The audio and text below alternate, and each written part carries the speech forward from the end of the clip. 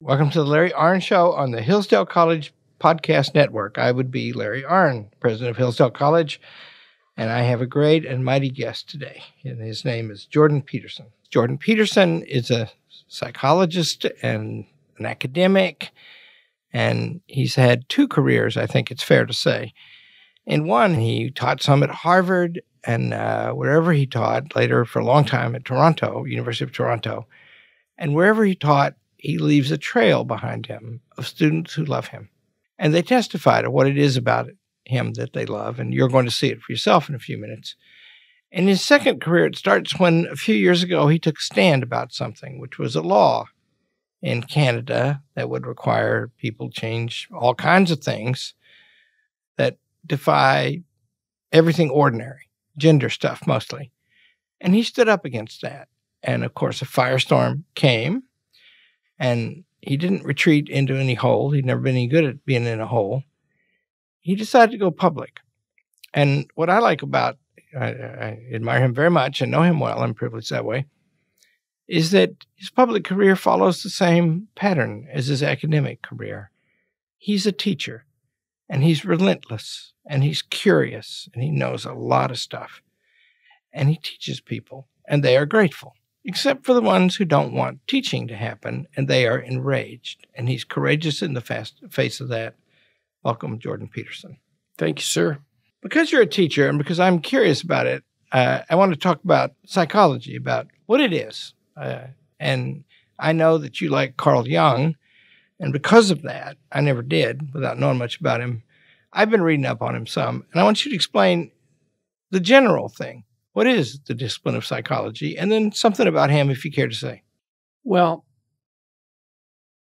we all exist at multiple levels simultaneously, right? We exist at subatomic level and the atomic level and the molecular level and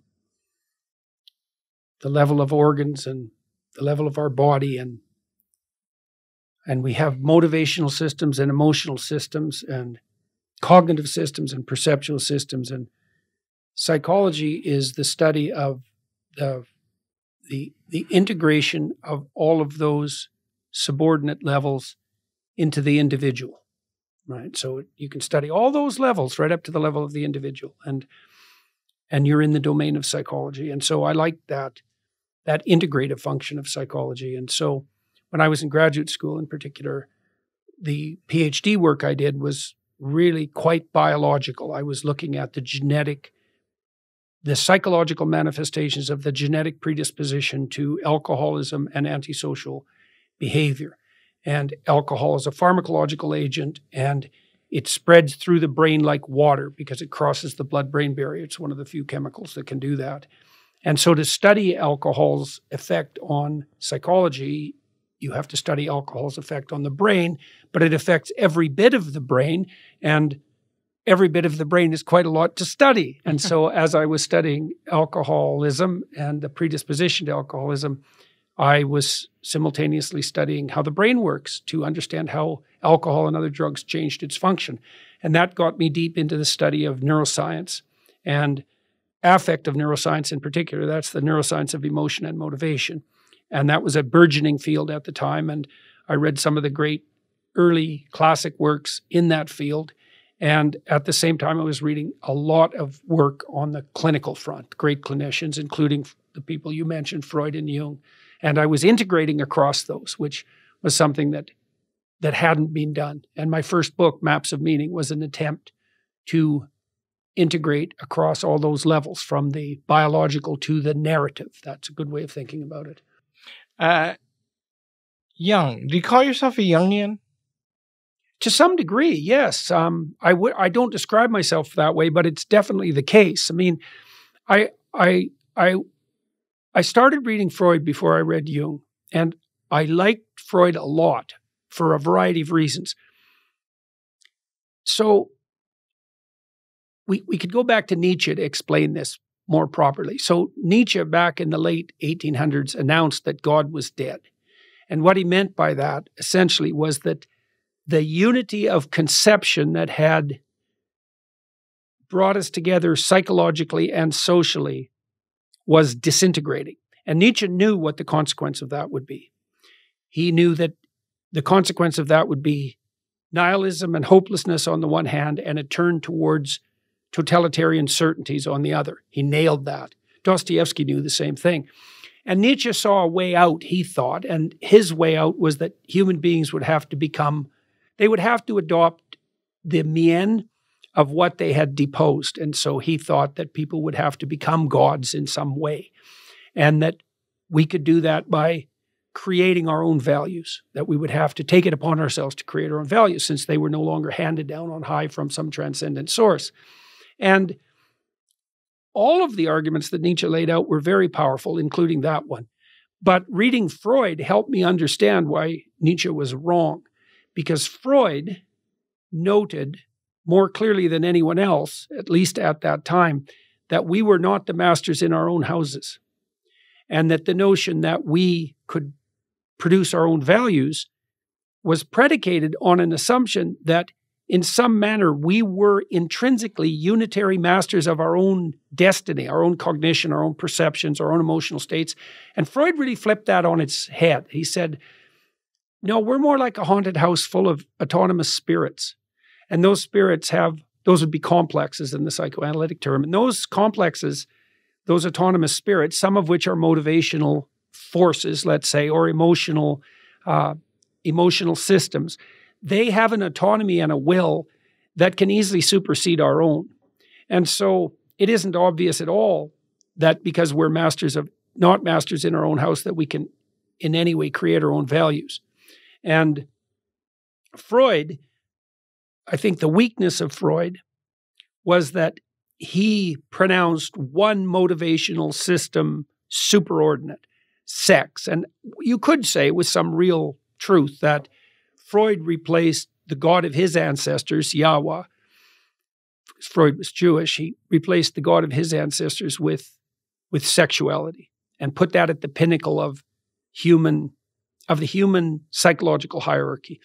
And Jung, who was a student of Freud's, although also a student of Nietzsche's, and perhaps more deeply a student of Nietzsche's, objected to that. He did not believe that it was appropriate to make the presumption that sex ruled over all. And I read a lot of Jung especially when I was in graduate school. I think there's 20 volumes in his collected works, something like that. I read every single one of them. And I didn't just read them. I actually understood them, and that took a lot of work. I read Archetypes of the Collective Unconscious. It was the first book by Jung I read. Little Freudian slip there. I read it 3 times before I knew what the hell he was talking about. Because what Jung is talking about is so strange that it's almost impenetrable. And then when you do penetrate it, it's terrifying. That's why psychologists don't like Jung. That's why people in general don't. It's like, he's very hard to understand. And then when you do understand him, he's very, very terrifying. Because Freud made the case that we were haunted by ghosts, and Jung made the case that we were haunted by demons and gods. And that's much more accurate. And when you start to understand that, man, the world is not the same. It is seriously not the same. So we're going to talk about sex some today, because that's all over the place. Does our estrangement from and fascination with sex today have to do with Freud?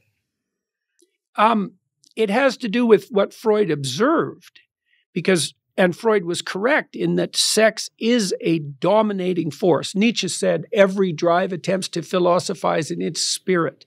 Brilliant, brilliant aphorism. He was really something. And when the world collapses into materialist atheism, let's say, it's highly likely that sex will arise as the dominant goddess, likely goddess. It's likely on the feminine side, more accurately, if you think about it historically. Now, did Freud bring that about?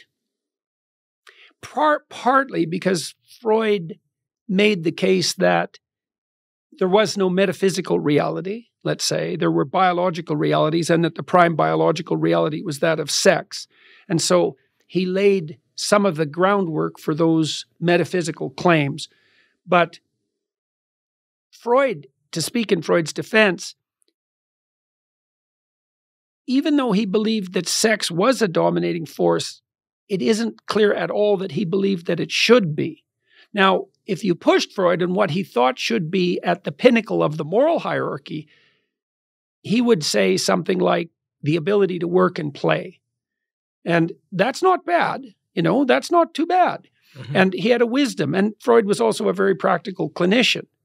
But he also Freud was deeply anti-religious in the Enlightenment tradition. And he told Jung at one point that it was necessary to make of the doctrine of sexual motivation an unshakable bulwark against a black tide of occultism. And it's an interesting phrase, because there was a black tide of occultism coming, and we've certainly seen that unfold over the course of the 20th century. But it also highlights one of Freud's metaphysical weaknesses, and it was the weakness that separated Jung from Freud, that was that Freud's materialist, deterministic atheism made him incapable of contending with the realities of the religious world properly. And that undermined his ability to sit at the proper pinnacle of the psychoanalytic hierarchy. So Jung believed that he had a conception that he put forward as the self. And the self is the four-dimensional you. And so why 4 dimensions? Well, because here you are now in this room at this time, but you are something that extends across time from birth till death. And the totality of you is that entire being. It's stretched across time. And Jung's self is the 4-dimensional totality of the person. And Jung was a very sophisticated thinker. And he believed that Christ was a symbol of the self. Now, what Jung believed religiously, that's a very difficult thing to put your finger on, because he was a very sophisticated thinker. I would put him firmly in the Christian camp. But he's not a normal Christian by any stretch of the imagination. When he says something like Christ is a symbol of the self, he meant something very deep. He meant, for example, that at the highest level of conceptualization, the human being is something doomed to suffer through death and hell and to emerge reborn.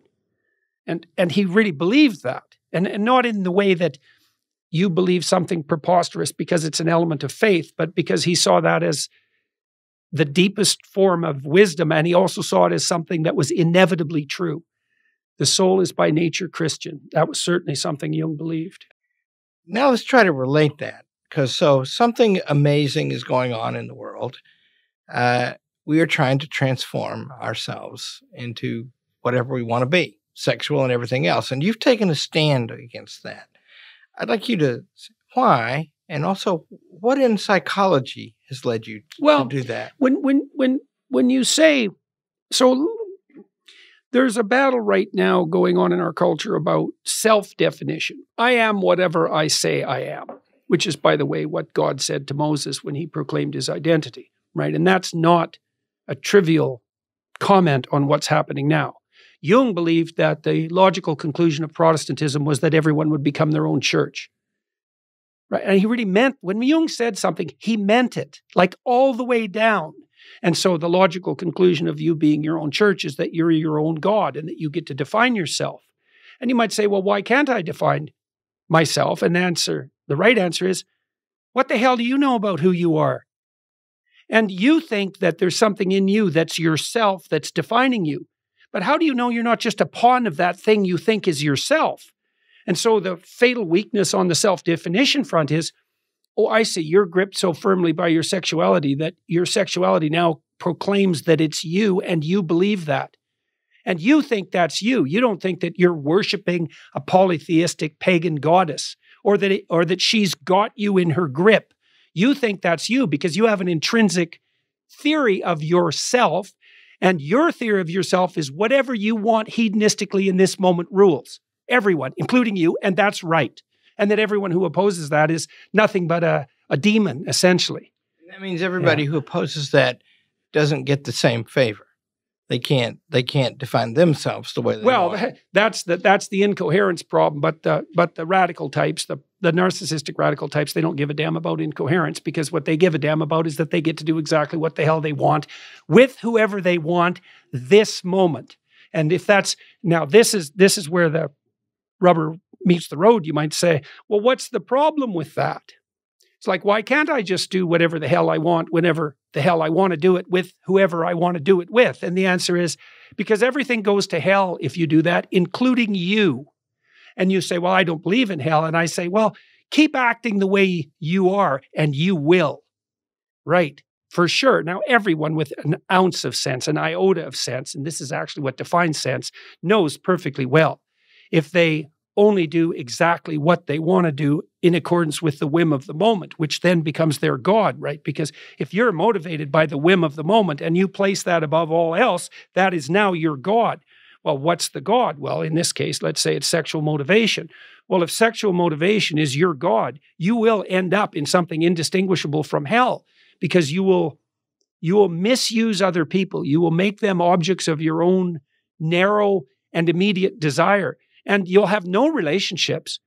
You'll exploit everyone, including yourself. And that's no way to live. Well, why is that no way to live? You're just moralizing. It's like, no, live like that for 2 years and find out what happens. No one with any sense will want to be within 20 feet of you. And that's because you'll do nothing but exploit, including, and the thing you'll exploit will include that higher self whose existence you don't even imagine, right? Because you've already subjugated yourself to the immediacy of your idiot whim. And the people who identify themselves on sexual grounds do that all the time.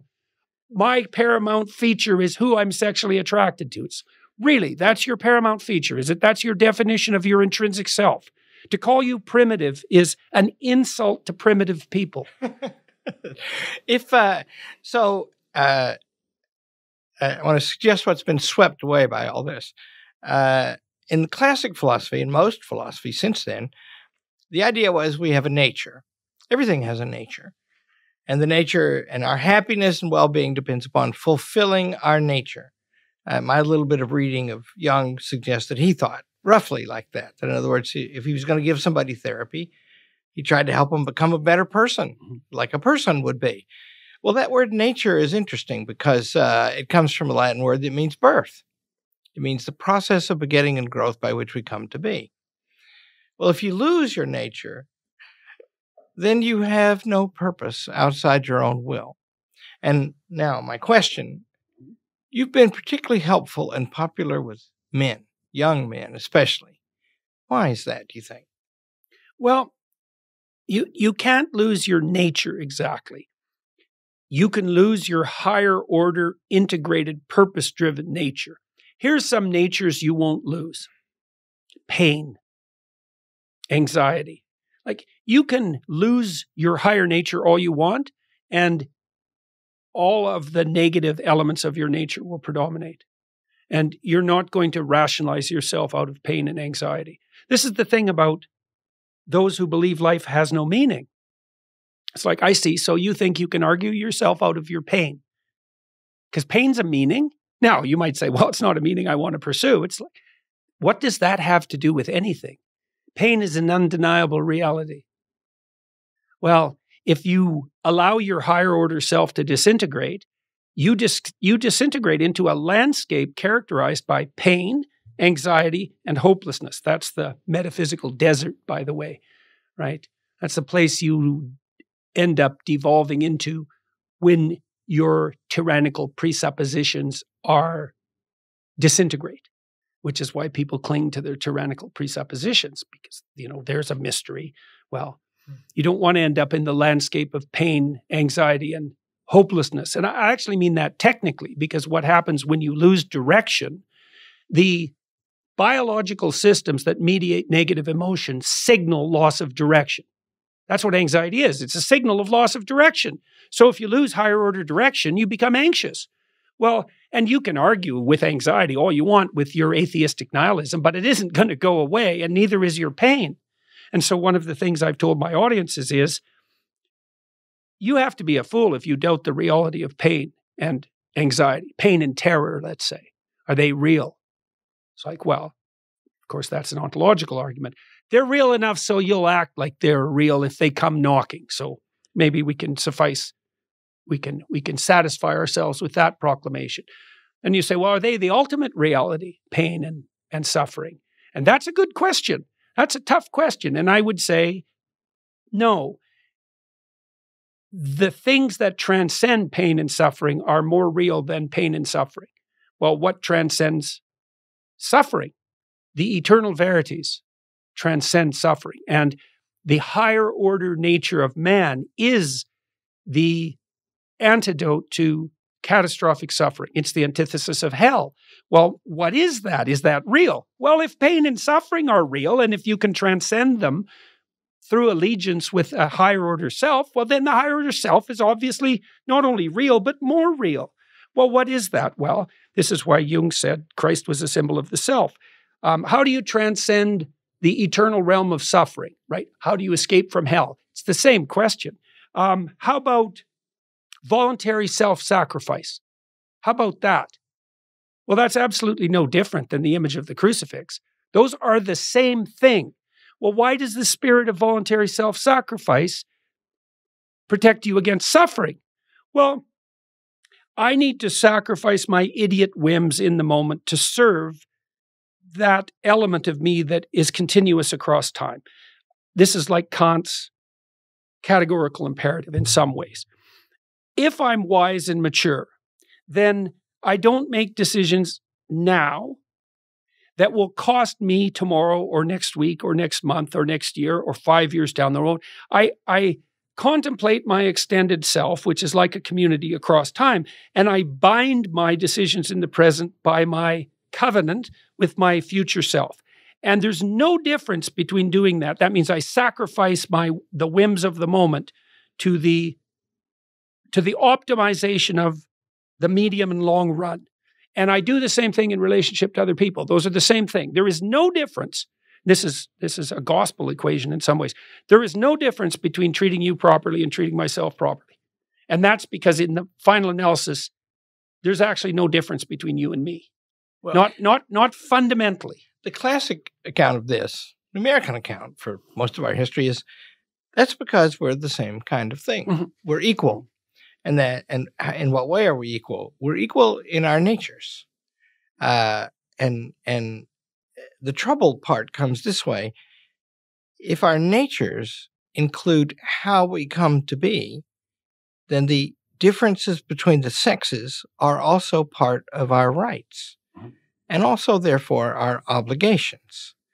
And that's what you're telling me this morning about a law that's proceeding in Ireland. And they're going to make it illegal to possess books that claim that sex is an innate feature or that you don't get to choose your own. Is that what it is? That's part of it. Yeah. Well, it depends on how they define. It depends on how they end up defining hate speech, but that's already built into the law. That the idea that making a distinction between men and women that's categorical, that's already part of hate speech. Yeah. Mm-hmm. Yeah. Well, and it is in part a outspring. This is again where you see the weakness in Nietzsche's argument. Well, here's the values we've created. Well, that's not a very good replacement for God. Our replacement for God is narcissistic radicals get to do whatever the hell they want, whenever they want, all the time. And if you oppose it, then it's prison for you. Well, that's not much of a substitute for what we had before. So, and that was I went to the Church of the Holy Sepulchre in Rome, and that was the first established church. And it became the model for European society. So it's so interesting the way these conceptions are laid out, let's say architecturally, rather than conceptually. So at the very center, you have the crucifix, the cross. And that's what would you say? That's the point where all of reality comes to a point.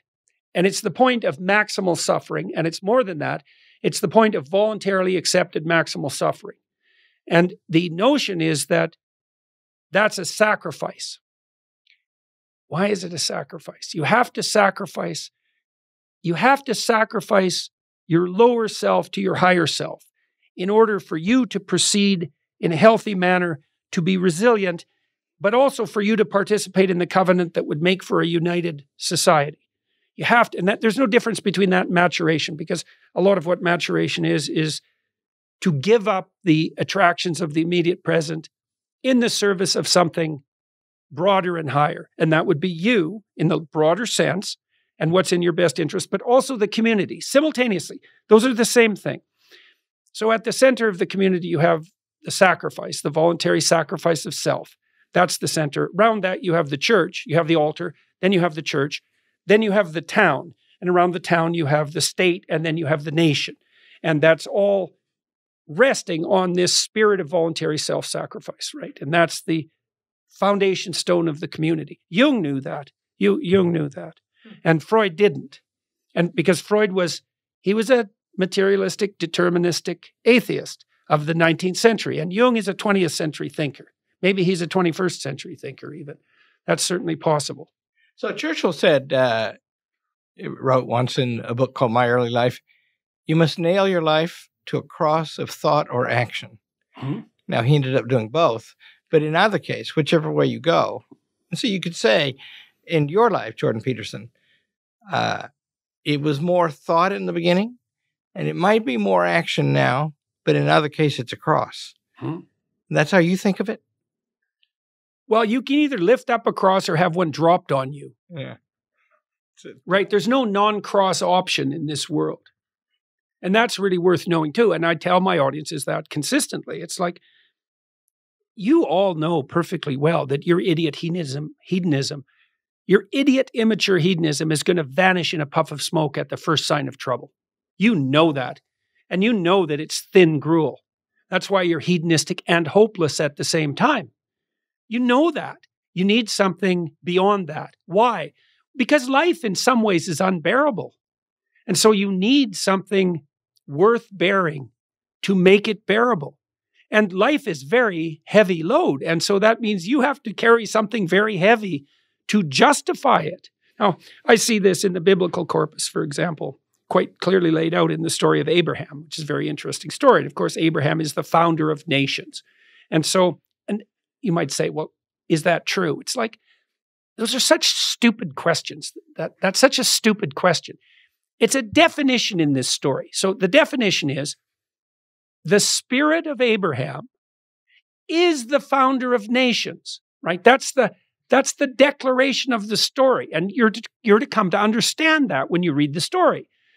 Now, you might say, well, what did the people who wrote the story mean by that? And the answer is, well, they didn't know. And that's why they wrote the story. Like, the story is the explanation. Okay, so what's the story? Well, Abraham is a human being. And that means he's like a natural human being. And that means he's useless and lazy. And if he can have it easy, he will. And so Abraham is like the first case of white privilege. Here's a good joke. He's rich. His parents are rich. And he can just lay around his tent all day and eat peeled grapes and have like beautiful slave women wave palm fronds over him and do nothing. And he does that for like 83 years. And then one day a voice comes to him, right? A spirit. He's inspired by a spirit. And what's the nature of the spirit? Well, it's the spirit that calls him to adventure. And it says to him, get your lazy ass the hell out of the tent. You're made for more than this. And so Abraham, in a great act of faith, abides by the intuition of this spirit. And he leaves his comfortable infancy, right? Because he's an infant. He lives in an infantile utopia. It's right. Well, what do I want? Well, I never want to be hungry and I never want to be thirsty. I never want to be deprived. It's like, well, great. You're an infant sleeping in a crib. You've got infant paradise. Is that what you're made for, right? The mere cessation of your needs. That's your vision of utopia, is it?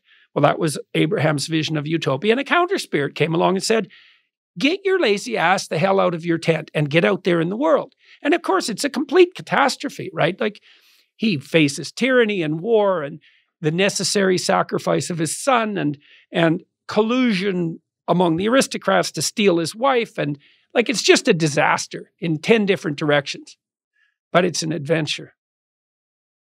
It's an adventure, right? And so what's life? Is it hedonistic, infantile bliss? This is something Dostoevsky objected to. Or is it a romantic adventure? Well, what do people go watch when they go see a movie? They watch a romantic adventure. Well, why? Because that's what they want in their life. They don't want peace and tranquility and guaranteed basic income and the pleasures of gratified infantile dependence. They want a bloody adventure. And if they don't get a real adventure, they'll take a false one and wreak havoc.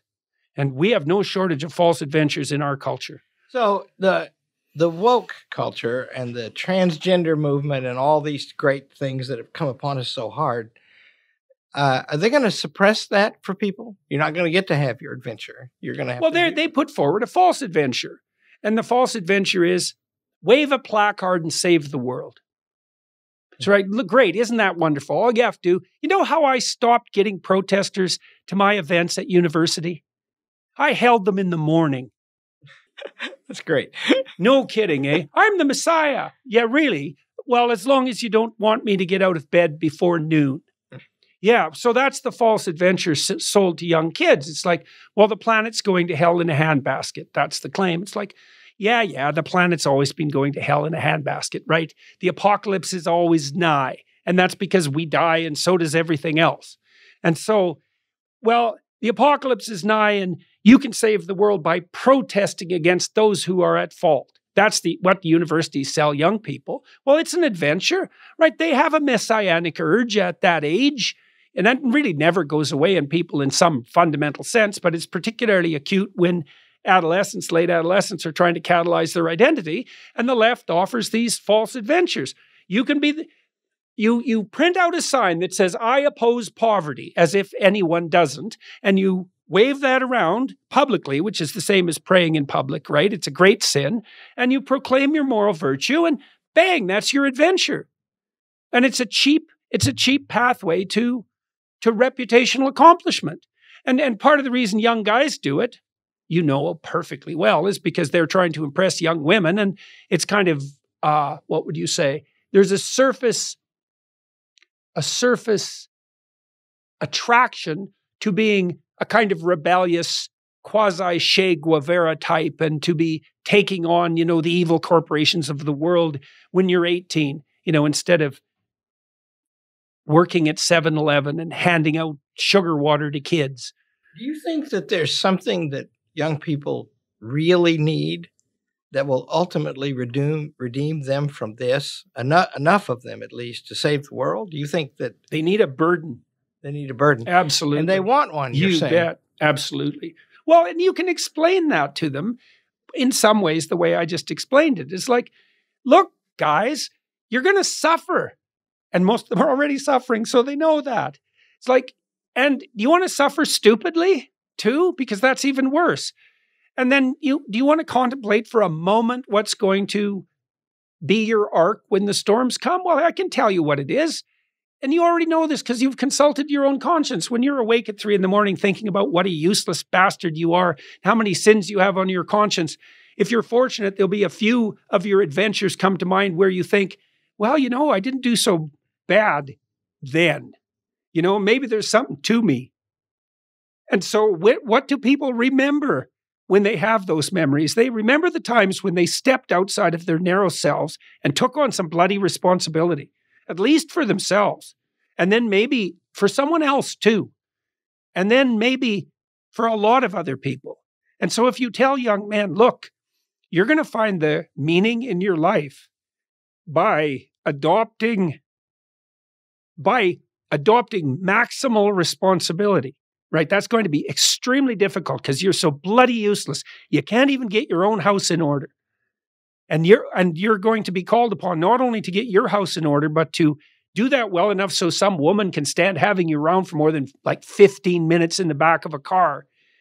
And then maybe you're going to have to do it so that you could be a good father to a family and a pillar of the community.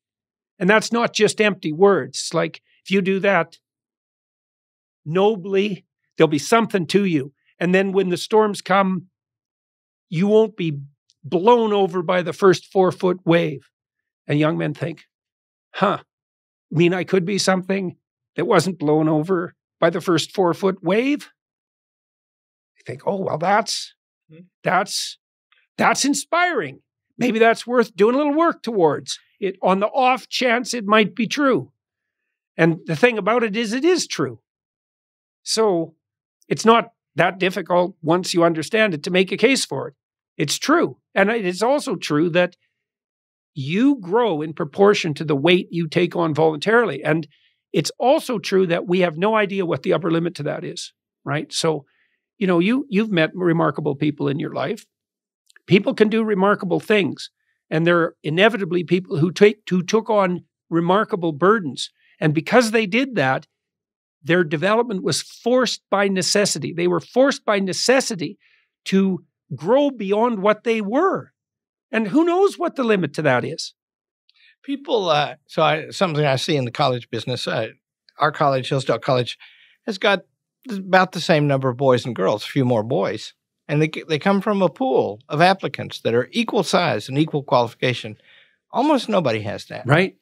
And the boys do just about as well as the girls, although they do get into contests doing things like throwing deer urine on each other and stuff. They've done that. But some of the best boys I ever met have done that. As a matter of fact, they're in the Marine Corps now. Stupid boys. And the thing is, people will say, how are you successful with boys? And I say, we treat them like boys. They want to be treated like boys. And girls, women, we've always had boys and girls here, women and men here, right? And they've always done well. And their intellectual capacities are, they're the same kind of thing. And their physical paths are not the same. And they can wish them the same if they want to. But they don't. Not really. They don't. What I find is, I have 2 daughters. You have 1, I think. And your daughter is like my daughters.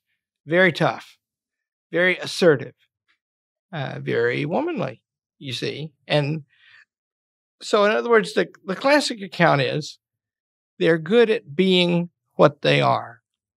And that's a service, human above all, but also male or female. And that's a service, that burden you're talking about. The first burden everyone carries is, how do you become a good one of these? And if by thinking it, that's all, as you say, that's no burden. So no satisfaction. How do you think, predict the future for me a little bit? What's going to happen? Seems to me things are coming to a point. Do you think so? Yeah, well, I think things have always been coming to a point, but they're coming to a point way faster. And that's partly a consequence of the technological revolution. We know that, we have Moore's law, right? Computing power doubles every 18 months. It's like, no, you don't understand. Computing power doubles every 18 months. That's not some casual phrase. That's an absolute bloody revolution in every possible direction. And it's not just computing power, it's storage power. And there's all sorts of doublings taking place. And we're now at the point in the course of technological progress where those doublings are happening multiple times within the span of a single life.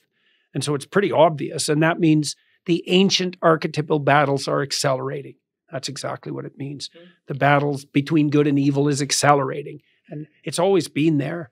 Is the apocalypse nigh? It's like, it's always been nigh, but it might be a little more nigh than it has been in the past. And you've been talking about artificial intelligence, and recently I have become more concerned about that. What are your concerns and what are your hopes for it? Well, I suppose my fundamental concern is that we'll automate a superintelligent tyranny. Right. And that's not a concern that's limited to me. That's the motif of endless numbers of science fiction dystopias. And, science fiction is where engineers dream. Mm-hmm. Right. And sometimes it's where they have their nightmares. And engineers are notoriously atheistic. And so they turn to worship of Star Wars, for example, as an alternative. But their nightmares and dreams are in the popular culture, in popular imagination. And dystopian science fiction is the nightmare of engineers. And the nightmare of Tower of Babel building engineers is that we'll automate a superintelligent tyranny. The Chinese are hell-bent on doing that. They're doing it at the moment. Could we do it here? Absolutely. Are we? Yeah. Will that dominate? We'll see. My sense, and I learned a fair bit of this from Jung, by the way. One of the things I learned from Jung was that salvation, redemption, was an individual enterprise, which is why I'm a psychologist and not a politician, because I believe that to be true. I think that hell is, what would you say, kept at bay one person at a time. And I do believe that people have a divine destiny, let's say, and one of the proper elements of our divine destiny is to keep hell at bay. And you do that as a consequence of your choices as an individual. I also believe that every single individual is in that up to their necks. Dostoevsky said something very strange at one point. He said, every man is responsible not only for everything he does, but for everyone else does. And of course, that's insane, right? In that crazy Dostoevsky way that is more sane, that insanity that's more sane than sanity. That's Dostoevsky in a nutshell. And I think there's something true about it, is that we each have an archetypal destiny, and the fate of the world rests on each person's shoulders, like genuinely. And when I'm traveling around the world, talking to people, I'm trying to tell them that. It's like, no, you don't understand. This is up to you. Now, I don't understand how it can be up to you, because it's also up to me. And I don't exactly see how it can be equally and finally up to both of us, but that's okay. There's lots of things about the world I don't understand. And I suppose being, what would you say, touched by a spark of divinity, which is, I suppose, what characterizes us, each of us bears an infinite responsibility. And people need to know that, and that this is no game. So you have to carry the burden for more than your own sake. Well,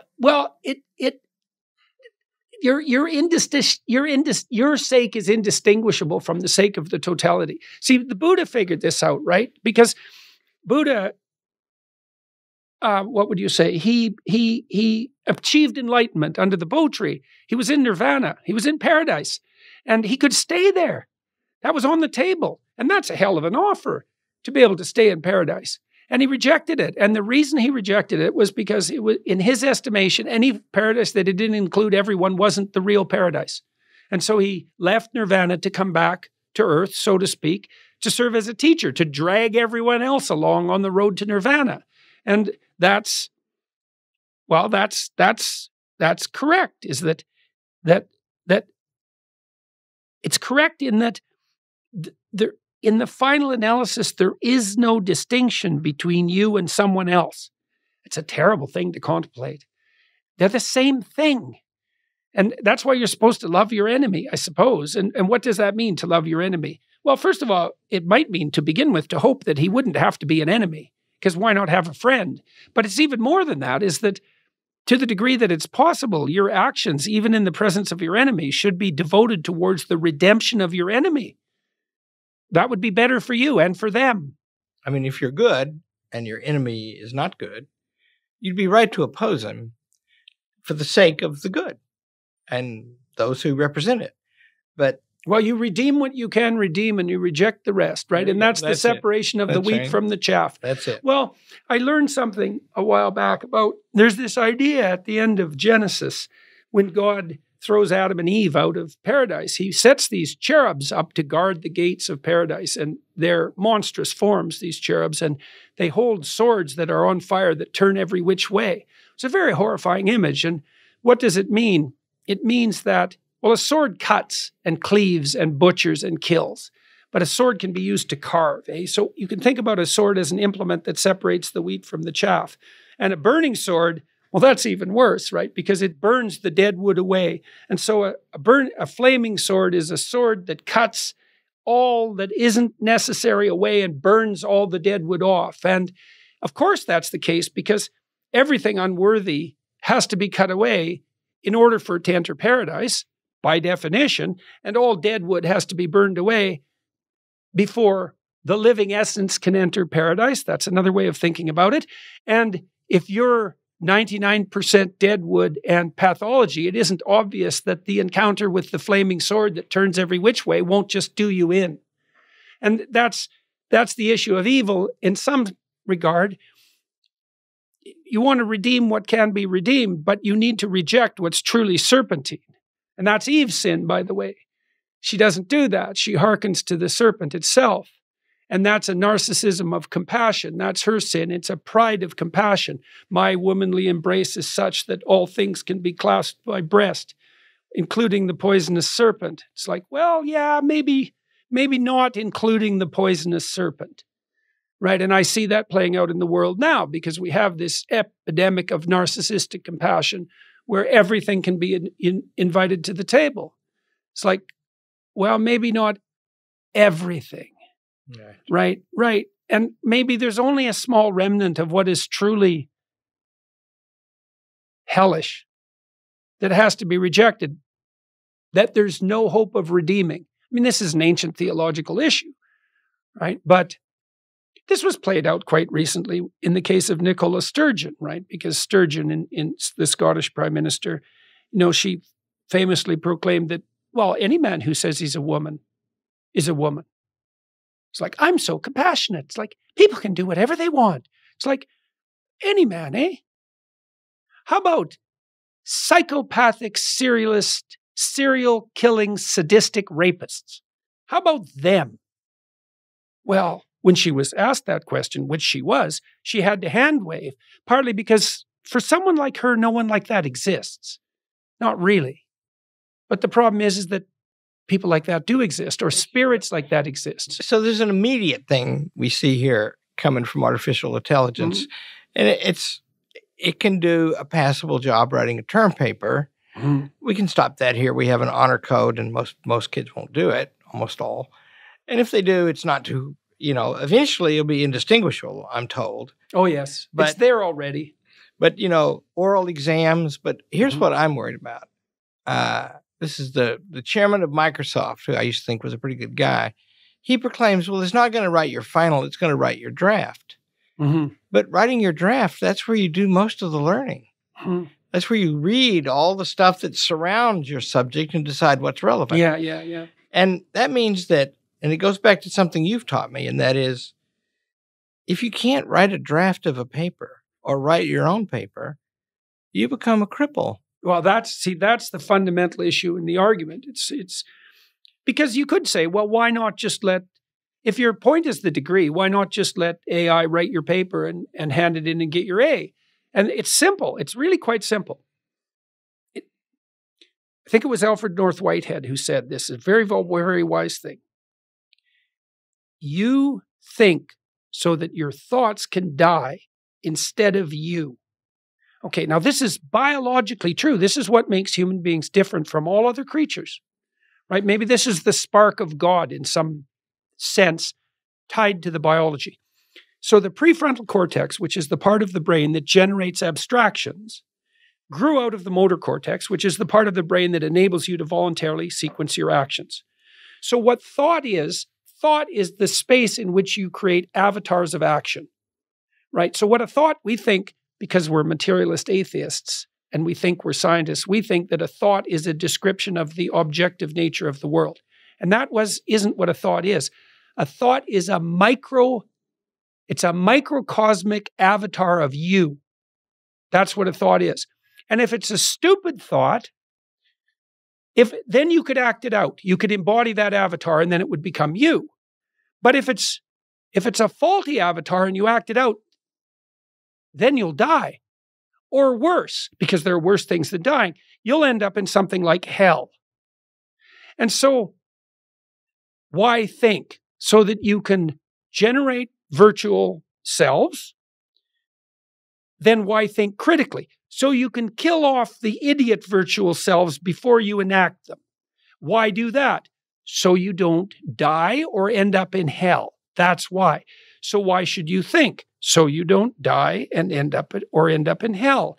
How do you learn to think? Well, not by having AI write your damn papers. The reason you're learning to write is because there's no difference between writing and thinking. And the reason you're learning to think is so that you don't, not only so that you don't fall into a pit, but so that you don't pull everyone you love kicking and screaming into the pit with you. And so you have cheat. Go ahead. See what happens. So what you do with a liberal arts education, which you do very well here, is you say, don't cheat because you'll put your immortal soul in danger. And people say, well, I don't believe in that. So that's like, go right ahead. Take your chances. You make the presumption that you can manipulate the world by lying and cheating. Go out there and enact that and watch what happens. We're having an argument about your culture, in our culture, about what's true. It's a deep argument. The scientists say, well, objective truth is true, but that's problematic because objective truth gives us no direction. And the postmodernists say, well, there's no overarching meta-narrative and everything is relative, and they do that to justify their hedonism. And the truth of the matter is, we don't know how to define what's real. And most of us are materialists. The material world is what's real. Here's a different proposition. What's real leads you away from hell. Now, that's actually a definition, right? It's a proposition that your life will be conducted most fully if you abide by the dictum that what's real is what leads you away from hell. And you might say, well, why would you assume that hell is real? And I would say, if you were there, you'd think it was real. Right? So, and I don't really know what to make of that metaphysically. I mean, I believe it's true, and I've believed it for a very long time because I read a lot of literature about hell. And you think, well, hell isn't real. It's like, read about Unit 731. That was a Japanese medical unit in China. You read about Unit 731, and I would recommend, by the way, for those of you who are watching or listening, that you don't do this because you'll regret it if you do. You read about Unit 731 and then come and tell me you don't believe hell is real. If you read enough about atrocity and totalitarian catastrophe, you will absolutely walk away from that thinking that hell is real. And then if you have any sense, you'll think, well, whatever I'm going to do in my life, I'm going to do whatever takes me as far away from that as I can possibly get. When this political scandal blew up around me in Canada, people come up to me and they say this. They say, you're so brave. And I think, you don't understand.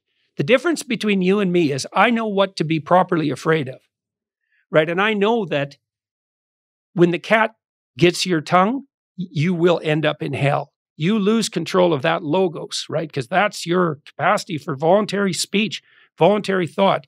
You lose that link with the logos, you are headed for hell. And that is definitely worse than death. Could you estimate how many hours have you spent in private therapeutic counseling? I mean, doing counseling with people? Doing counseling with people. 15,000 hours. Yeah, see, that's 7. Might be more than that. 7 full working years. And 8. But here's why that's a conservative estimate. That's why I asked the question was, when you talk, like academics who have a good education, which I fancy I do, are pretty good at understanding the implications of propositions. If you said that we're material beings, if we were purely material beings, of course we couldn't know it. Dogs don't know that they're dogs. But so we're good at things like that, right?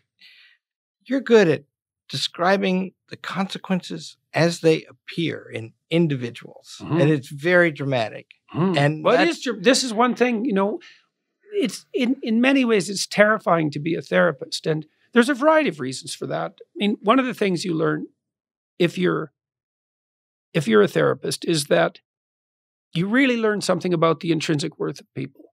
Like some of the best people I met in my therapeutic practice, the best people morally were people who were on the surface. They had nothing going for them. Nothing worldly going for them. They weren't attractive. They weren't intelligent. They weren't accomplished. They weren't popular. In fact, they were often friendless. They often had devastated families. They had terrible developmental histories.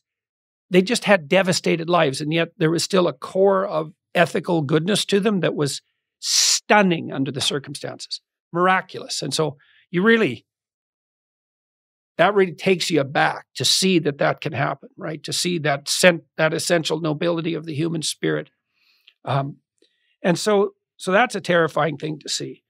And that goodness can shine through in places that just look dark and that no one is attending to. And the next thing you learn is don't impose your notions of someone's destiny on them. You do not know how that person's life should unfold. You're there to help them think that through. You are not there to give them advice. It's a theft. Giving someone advice, especially if you're a therapist, is theft because if they succeed, well, then it's your success. And it's corrupt theft because if they fail, they bear the consequences and you don't. So that's terrifying. And then the other thing I learned that was terrifying was I never saw anyone in my therapeutic practice ever get away with anything even once. Like, there's that old idea that God has a book and everything you do is written down. It's like, that's not just an idea. You get away with nothing. And of course it makes sense. It's like reality is real and you distort and bend it at your peril. And you may produce a rift temporarily, but that will snap closed on you. And you may not even notice the connection between your initial sin, failure to hit the target, and the consequences of that. But the consequences are inevitable. And it's even worse than that because not only are they inevitable, they tend to multiply. And so all of that, to the degree that I've been capable, has scared me straight, let's say. It's like, nope, I'm not going down that path. And you learn too, as a therapist, you learn the ancient truth that the truth is redemptive, right? And this is another of the great accomplishments of Freud, because Freud shed new light on the logos in some ways, right? Because Freud understood that true speech heals, right? I mean, that's his entire therapeutic approach is bring people in and don't disturb them when they're trying to tell you something. Let them say anything. Absolutely. And that's what he told his clients too, is like, say whatever comes to your mind, right? No matter how off color, off-putting, embarrassing, shameful, aggressive, sexual, find out who you are. That's the first draft. Lay yourself out on the table. And while he had them lay themselves out on a couch, he hid from his clients so they couldn't. He was afraid that if they saw his face, they would censor themselves by watching his emotional reactions. So he sat off to the side of his clients so they could just say what they had to say with no interference. And you know this because you're an educator, but people cannot organize themselves and come to who they are without laying themselves out. And they can't lay themselves out without thinking or talking. Most people think by talking. In fact, you learn to think by talking. You can't talk if no one listens. Most people have no one to listen to them. Yeah. Education is a little bit different than therapy, but sometimes not. And one way it's different is now education is a common project that people share, and each has to do his part or he won't get any benefit from it. But better together, as you say. And so around here, we have a lot of psychological counseling here when we need it, but also the kids counsel each other. And that's a different thing because they're in the same boat. They're trying to get the same thing done. They want to understand the most important things. And that's a form of therapy, actually, when you think about it. Actually, therapy is a form of that. Yeah. Right. Because, sure. I mean, the therapeutic endeavor is dialogue, right? And it's, I guess, the advantage if you have a good therapist, which is very rare and becoming more and more difficult as it becomes illegal to be a good therapist, which it already is, by the way, because it's now illegal to tell your clients what you think. And so that's the end of that enterprise because that's all there was to it. So, but therapy is, it's dialogue in search of, it's dialogue Look, it's a religious enterprise. It's motivated by love. What's our aim here? Therapeutic aim. To make things better. Why? Because we think it's a worthy enterprise to make things better. That's the proclamation of love, right? Love aims at making things better. Love aims at making the world more abundant. It aims at reducing unnecessary suffering, right? It's an ennobling enterprise, love. And so the therapeutic process aims at love and uses truth. And that's a religious enterprise. It's a logos enterprise. It's a dialogical enterprise. And it's a form of secularized religious practice. So I have one last question. I know you're doing things. You go all over the world. You got friends and fans everywhere. You started in some kind of organization. My last question is, how are you going to save the world? One person at a time. Right? That's always how it's happened. You know, what's the leftist mantra? The long march through the institutions. Well, how do you combat that? With the longer march through the individuals. Mm. Right. The rest of it's an illusion in a way. There are individuals. Right. That's where the rubber hits the road. Individuals suffer. Individuals bear responsibility. Right. One of the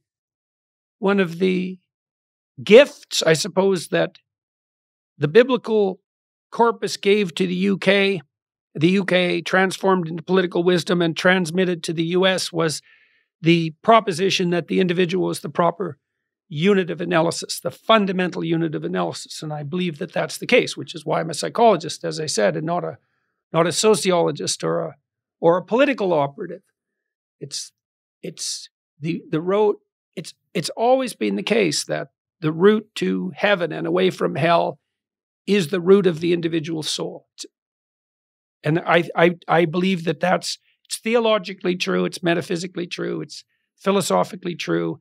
I also believe that it's materially true, right? Insofar as that sort of truth can be instantiated materially. It's true at every level simultaneously.